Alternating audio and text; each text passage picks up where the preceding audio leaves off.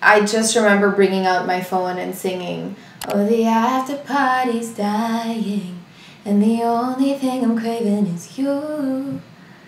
And I just forgot about it. I guess at the time I wasn't ready to be that vulnerable, but sooner or later when I got in the studio with Harvey and Felicia, it just all came back to me and it came to life, and now we have Safe Place. What if I didn't give you space, give you time? Would you have stayed?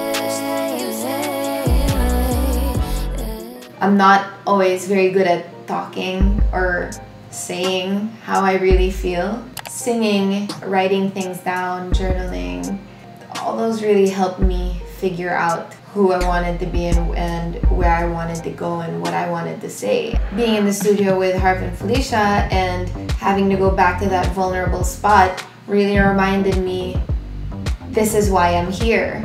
It was a little scary walking into that studio thinking, oh my gosh, am I good enough to be working with them, or am I gonna blow it? But they were really good at making me feel comfortable.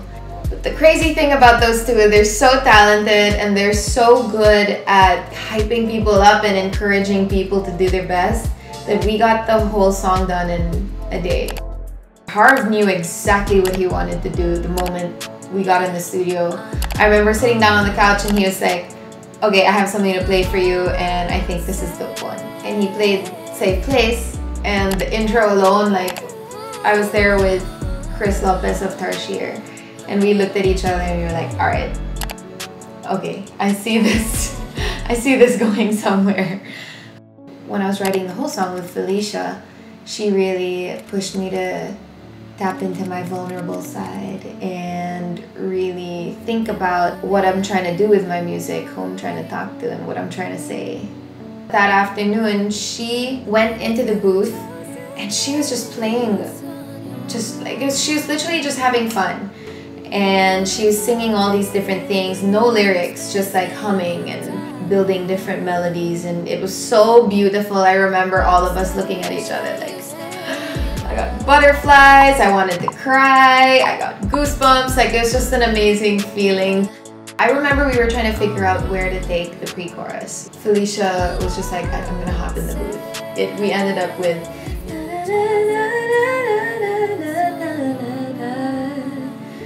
and all of us were just like on the floor. It's so beautiful. Oh my God, do it again. We went for dinner and Felicia was just like, you gotta know what you want to say, you gotta know what you want. And I was like, oof, I hear ya, I understand, I'm trying.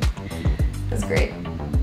Music was always meant to be a form of expression. That's why I got into music. It was my means of escaping. I'm here to be telling a story. I'm here to be connecting with people who may have gone through the same thing or maybe going through the same thing. I also want to be here to be someone else's escape. I want my music to be a safe place for my listeners as well.